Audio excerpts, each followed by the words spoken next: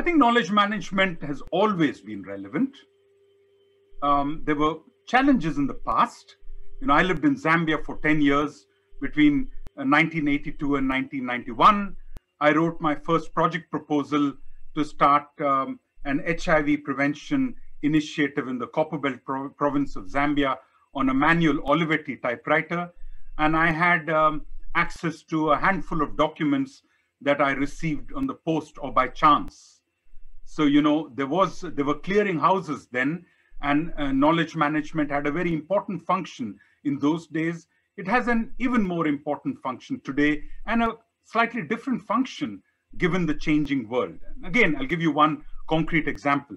Last year, we worked with the global program on child marriage and with Girls Not Brides, an international partnership, to review research priorities on child marriage, preventing child marriage and responding to child brides that we had developed in 2013.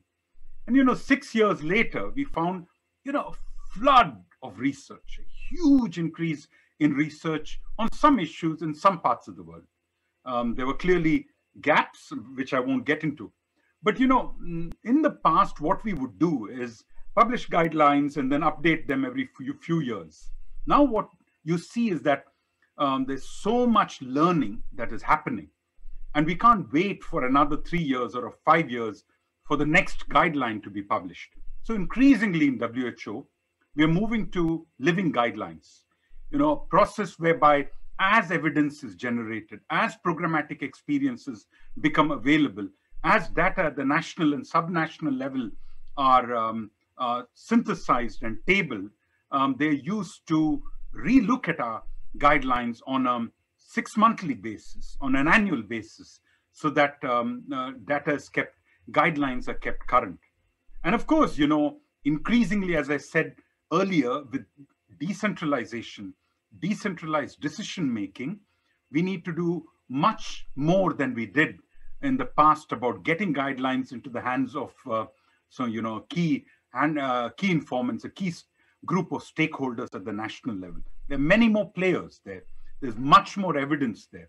And so this really is a crucial part of WHO's work. And I think it needs to be a crucial part of anybody's work in health and in other areas.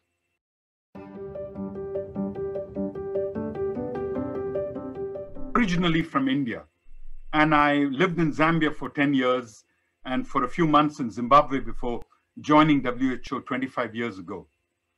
And, I've often felt that the learned experiences from countries are given less attention and are paid less attention in development of guidelines, in informing action. And one of the things that COVID-19 has taught us is that the best responses did not come from the richest countries. They did not come from the countries which housed the oldest schools of public health and the most prestigious journals, or even from countries which spend an enormous amount of time, money, and effort in providing technical support to other countries.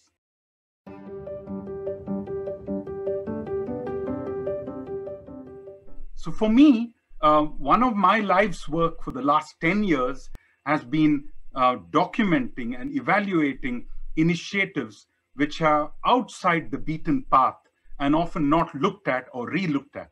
So a competition like this, which pays attention to and respects learning from the ground, really excites me.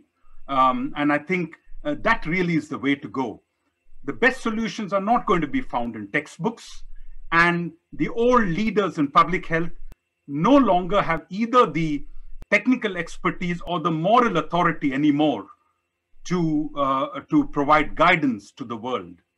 I mean, often you've found in documents published by many organizations about taking to research to action, and how important it is to get political buy-in.